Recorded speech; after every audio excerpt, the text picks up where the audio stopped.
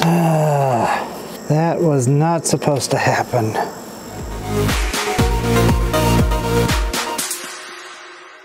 This is part 5 of a multi-part build series. In the first video I went over all the electronic components and why I chose the ones I did.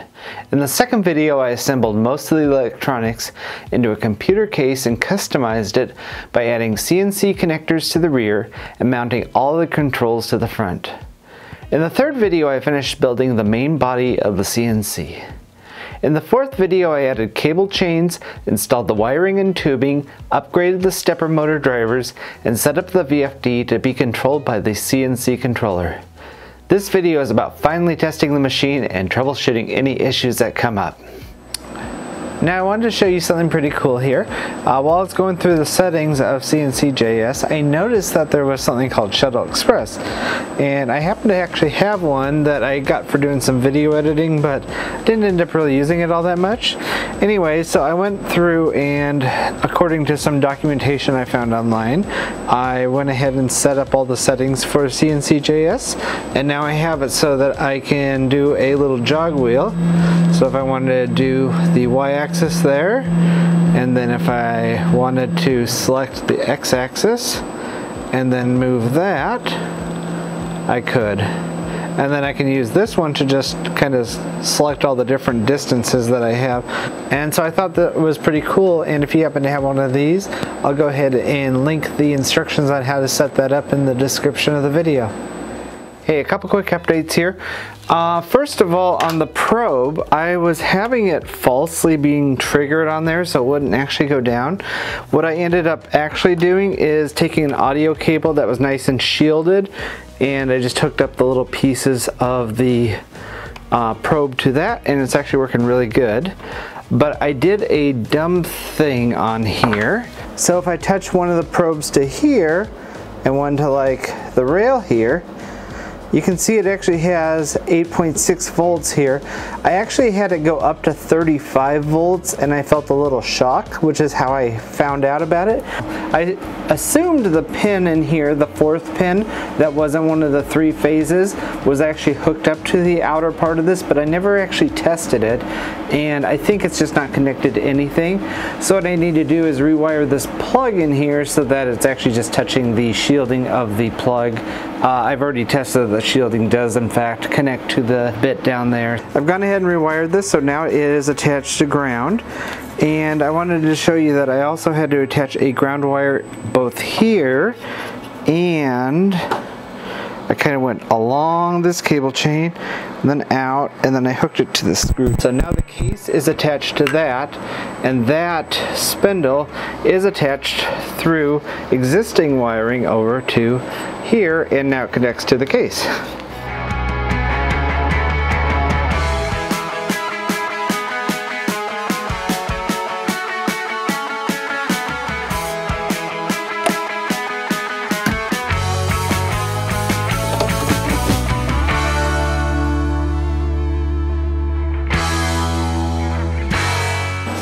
Okay, I think we are finally ready to go and test out the CNC. Over the past couple of days, I've been going over some YouTube tutorials in order to figure out how to do the cam tooling in Fusion 360, and I'll go ahead and link some of the ones that I found very helpful down in the description.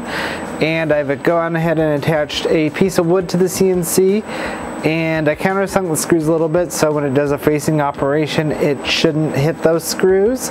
And I now have it in the homing position, or I should say the workpiece position here, and I had an issue with GRBL in that it was setting the homing offset to -199 for everything because of my particular setup, and I had to go ahead and change the X, Y, and Z maximum travel paths from the default of 200 down to 1, and now 0 is where I have the homing switches. I did find a bug in the CNC. If you set those to 0, then it loses all the settings and you have to type them all in again, so don't do that. I'm gonna go ahead and upload the G code for the item, and let's go ahead and run it.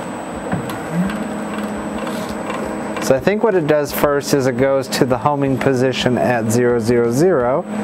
So I'm gonna let it just do its thing there. Why is the Y going forward? That's not right. Oh, it's gonna probably start over there. That makes sense.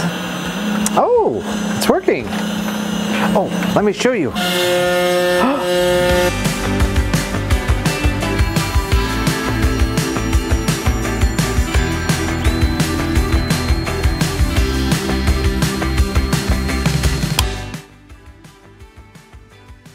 Okay, so I had a little bit of a power outage on the last attempt. I think I just can't run the CNC and vacuum at the same time. I've had some power issues in this office, and so it actually wasn't too big of a surprise when it happened. I think what I'm just going to end up doing is just letting it do the whole thing, and then I'll vacuum it up after it's done.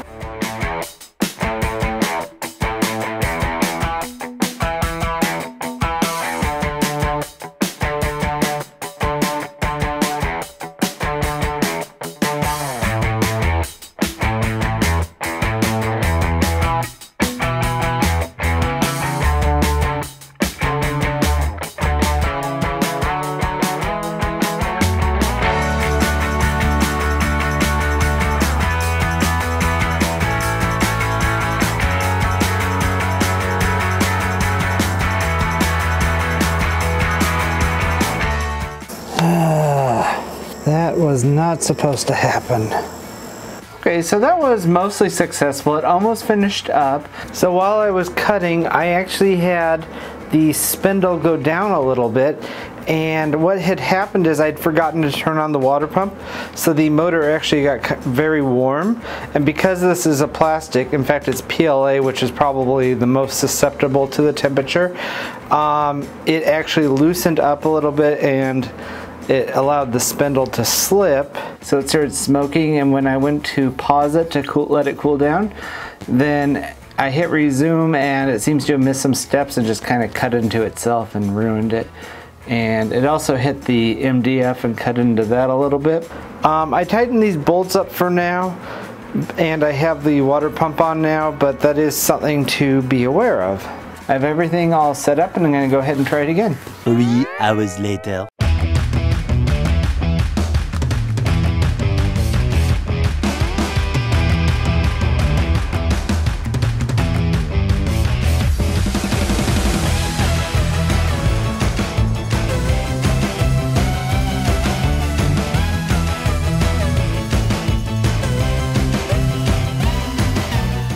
After the first attempt, there was dust on everything. For the second attempt, I ended up running an extension cord from my other office so I could use a vacuum without tripping the breaker. I will be designing and printing a dust shoe before I use the CNC again, because holding a vacuum cleaner for 8 hours was really not fun. Here's the final result after some sanding. When I started, I set my work offset incorrectly, so I ended up much closer to the edge than I intended. The correct place for the X and Y axes is that it should just be just inside the stock material here rather than on the outsides.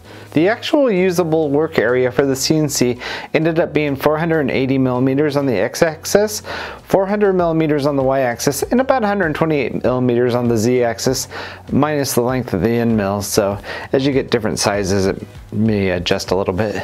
When you go to set it up in Fusion 360, it asks you for the type of machine. This type of router is a YXZ router, and the way you can tell is that the Y-axis moves the entire X-axis around, which moves the Z-axis around, and the work surface is completely stationary.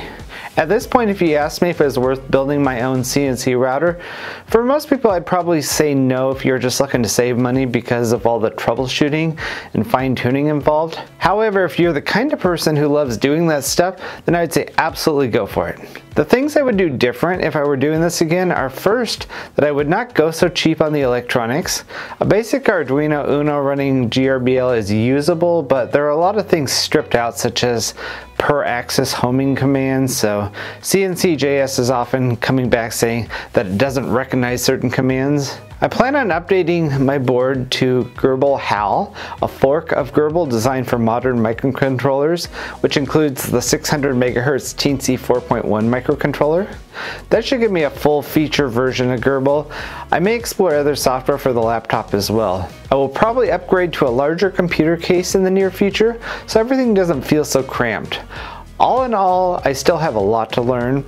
Please let me know down in the comments if you'd like more videos where I work on the CNC. I hope you enjoyed this video. I'd like to thank my Patreon supporters for helping make this video possible. If you'd like to support me on Patreon, the link is down in the description. If you're new here, please consider subscribing. If you have any thoughts or suggestions, please leave a comment, and I'll see you in my next video.